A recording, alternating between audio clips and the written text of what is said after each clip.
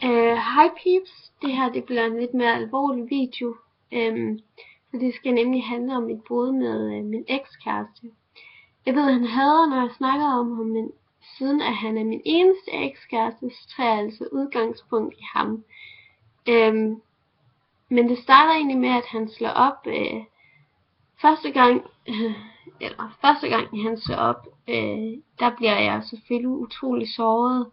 Fordi at jeg havde ikke set den komme. Det havde jeg heller ikke ved den anden gang. Og jeg blev utrolig ked af det, fordi at jeg elskede ham jo, og det gjorde jeg virkelig. Og altså det gør jeg også anden gang. Men jeg elsker ham stadig bare mere som en ven, fordi jeg ser ham ikke som en kæreste længere. Men også anden gang. Altså jeg kan huske, at jeg lå i min seng og tænkte, at det her, det var sidste gang. Nu får jeg ham ikke længere. Altså, fordi at første gang, så håbede jeg sådan, at han ville komme tilbage. Det gjorde han også. Jeg kan ikke rigtig sige, om det var spild.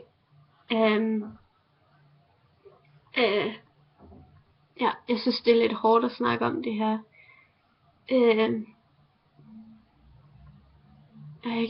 Jeg ved det, altså, jeg sætter stadigvæk spørgsmålstegn ved det. Det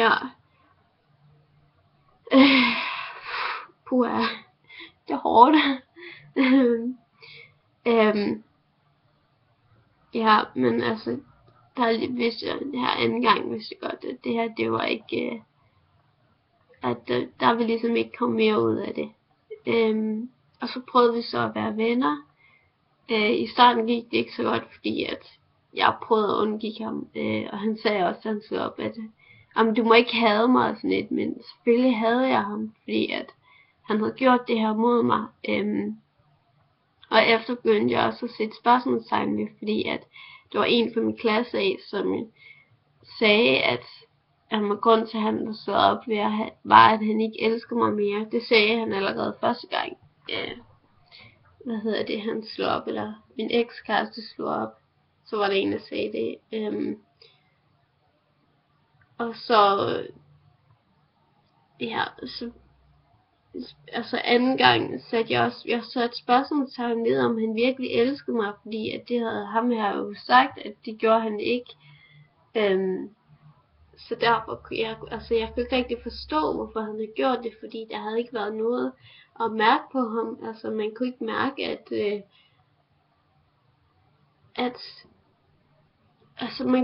nogle gange kan man godt i et forhold mærke, at det her går slet ikke længere og sådan, men altså, det havde der ikke været i det her forhold, synes jeg ikke. Jeg var sammen med ham et par dage før, og der var der ingenting i vejen, så jeg kan ikke rigtig forstå, hvorfor at det lige pludselig ikke virker sådan længere, altså hvorfor det bare gør sådan her. Altså sådan, men sådan er han måske bare som person, at lige pludselig, jamen så kan han ikke, i stedet for at der går længere tid og sådan.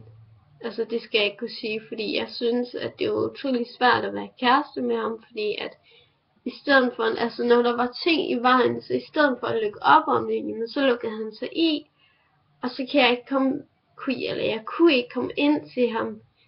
Jeg kunne ikke sige, jamen, lad mig prøve at hjælpe dig, altså, og det gjorde bare, at han fik dårlige tanker, og sådan nogle dårlige tanker, jeg skulle også haft, altså, og det blev jeg syg af. Men det er en helt anden video, som I måske får, og måske ikke får. Det får vi se. Og ja, det var utrolig svært, altså. Det er utrolig svært at snakke om, altså. Men jeg synes, nu kan man ligesom, nu er der gået et stykke tid, så nu kan man da godt, eller et godt stykke tid, så nu kan man lige så godt snakke om det sådan. Og også hvordan jeg har med videre med kærligheden nu og sådan. Men det var sådan, at efter at han slog op, så var jeg så gjorde jeg den her rigtig dumme ting, som jeg ved sårede i hvert fald en person, og det er jeg også virkelig ked af. Og jeg ved slet ikke, jeg ved egentlig slet ikke, hvorfor jeg gjorde det, fordi men jeg tror, fordi jeg har skrevet om det her i et indlæg, men jeg nok, jeg kan ikke lige huske, hvad det hedder, men jeg var aldrig hende. Jeg var aldrig hende, som alle de ville have, altså alle fyrene bare ville have, altså jeg var altid veninde til hende, og det er noget lort, og det føles ikke særlig godt, fordi man vil sgu også gerne have den der, og hvad, der er nogen, der klimer,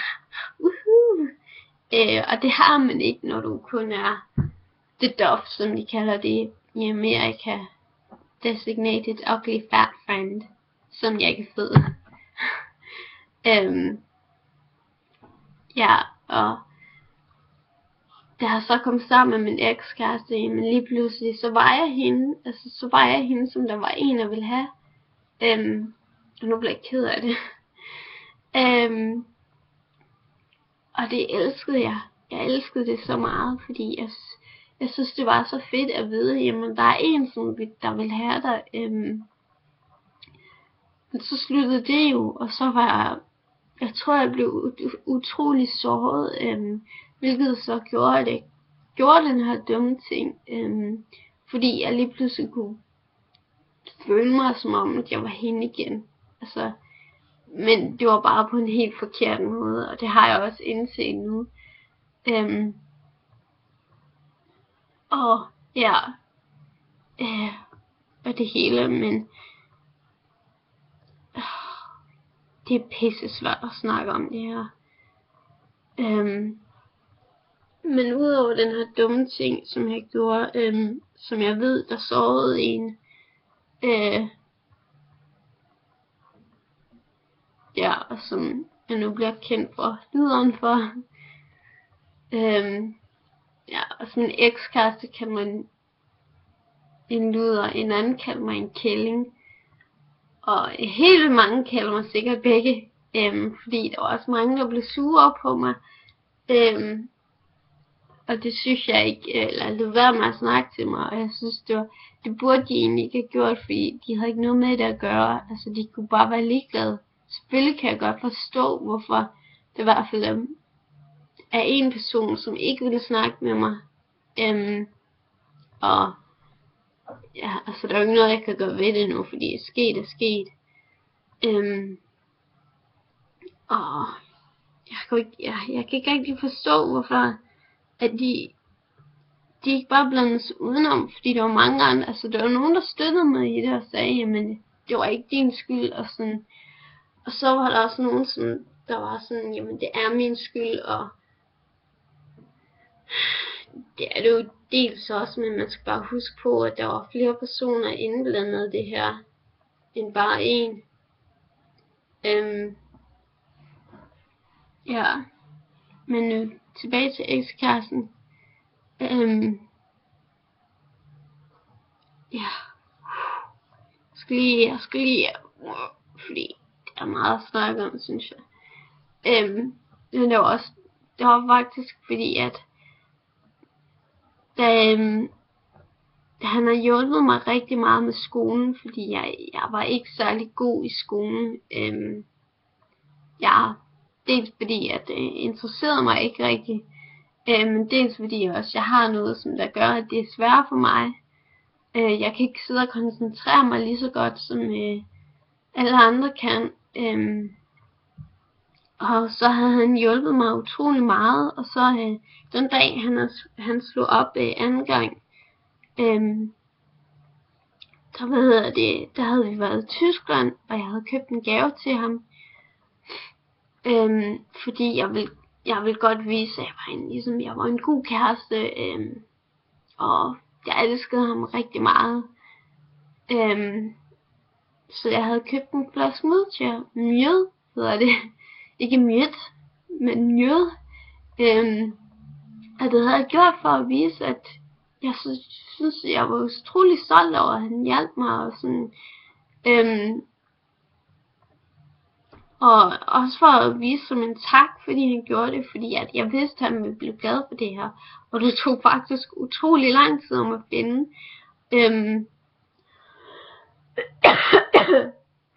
Hold op. Nu går min computer ud, sådan der. I'm back. Og jeg kan huske min mor sagde, at da jeg kom med den, så var jeg utrolig stolt over det. At jeg havde fundet det, fordi jeg var utrolig stolt over, at han havde hjulpet mig. Så jeg ville også finde et eller andet, som jeg vidste gøre ham glad, fordi jeg vidste, at han ville blive glad for den her gave. Og den var faktisk også utrolig dyr, fordi jeg har ligesom taget det dyreste og det bedste, altså, fordi det kunne bare ikke blive bedre. Sådan, og så var der et eller andet om aftenen, som han blev sur over. Jeg kan ikke rigtig huske hvad. Og sidder sådan og snakker og siger, jamen han slår op. Og jeg begynder at tude og siger han, mens jeg sidder der grædende i telefonen og siger, jamen han vil godt have en sådan over bedre i skolen. Og det kan jeg jo ikke give ham. Så det vil sige, at han faktisk hellere have en superstudent, men kan vide, om der er nogen superstudent, som vil have ham. Nej, det sagde jeg ikke. Ups.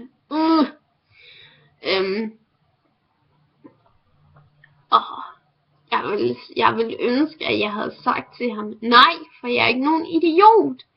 Fordi det synes jeg, det er ret lavsegjort og idiotisk gjort og sagt, at men jeg gider ikke have dig, fordi du ikke var særlig god i skolen. Fordi for mig, så synes jeg ikke, at det gælder om, hvor god du er i skolen. Det gælder mere om dine mål i livet. Og siden han har taget sit andet sabbatår, så synes jeg ikke rigtig, at han har noget mål i livet. Altså, jeg ved, hvad jeg vil med min uddannelse. Nu tager jeg godt nok også et sabbatår, men der er også mange andre grunde til, hvorfor jeg tager det. End ligesom men han vil bare slappe af. Altså, det vil jeg ikke. Jeg har en grund til det. Og jeg har faktisk en skidegod grund til det. Så er ikke nogen af jer, der skal sige, det er bare fordi, du også skal slappe af. Fordi nej, det er det ikke. Men jeg ved, hvad jeg vil med min uddannelse. Jeg ved, hvad jeg vil med mit liv. Og det synes jeg ikke, at han vil. Så derfor kan jeg ikke se, hvorfor. Fordi for mig, så er en person er ikke bare en god person, bare fordi du får rene 12-taller. Hvis du kan få rene 12-taller, og så være skide ond, og så kan du få 0 rene 0-2'er, og være en skide sød person. Og personligt, så vil jeg hellere have den søde person, der får 0-2, fordi det er en sød person. Altså, det gælder ikke noget om ens personlighed, fordi at du kan jo sagtens få 12-taller, som sagt, du kan sagtens få 12-taller, men så alligevel være en skide ond person, og ikke være særlig sød, jamen så er der ikke nogen, der gider, altså. Jeg skal lige have noget vand. Be right back.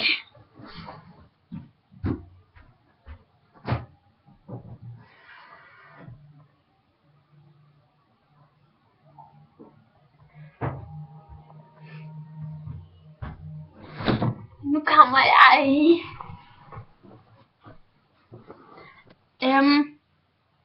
Jo, det var det her med 12, så 12-tal og sådan noget. Ja, og for mig så er det lige meget, hvad du egentlig får i skolen, fordi at,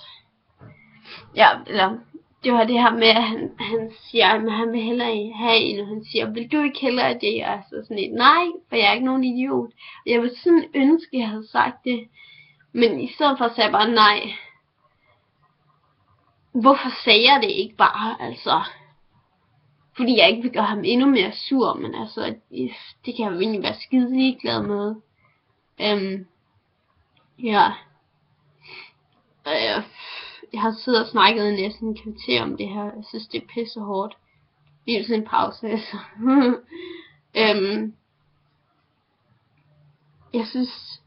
Jeg synes stadigvæk, det er hårdt at snakke om, og der er stadigvæk nogle ting, som jeg ikke forstår ved ham.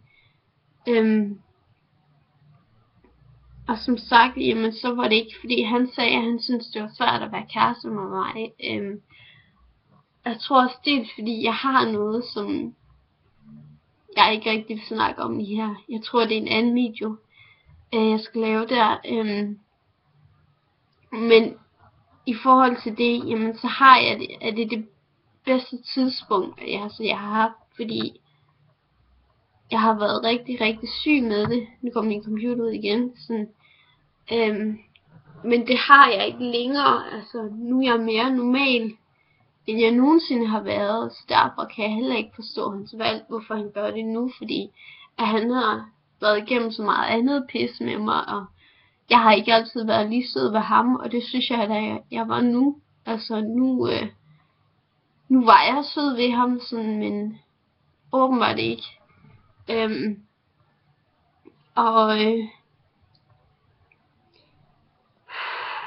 skal lige have nogle, fordi det er hårdt.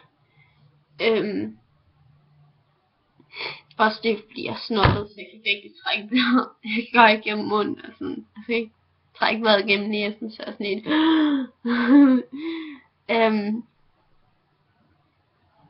Ja, og det er hårdt. Jeg troede ikke, det ville blive så hårdt at snakke om. Men i forhold til, hvordan jeg har det med kærlighed nu, altså, jeg hører stadig kærlighedssange, og jeg synes, det er lidt noget bullshit, altså, og, ja, og hvad hedder det,